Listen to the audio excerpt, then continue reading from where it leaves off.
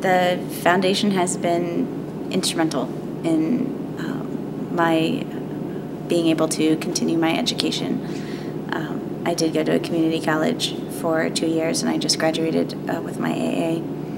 And I wanted to go to a private liberal arts college. The Jack Kent Cooke Foundation made that possible, and I'm really excited about it.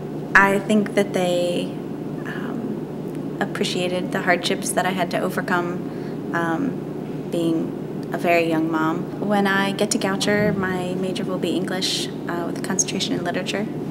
And I'm also planning on getting my certification in secondary education so that I can teach high school English. And this one's called the Mother of the Year Award. It is an award of irony, really, a non-existent piece of paper that my best friend and I pass back and forth in the form of words. I can't recall who even started it, but I'm thankful that it exists nonetheless. Whenever one of us screws up on our trek through motherhood, we call the other person and explain in a detailed account why we deserve the Mother of the Year Award.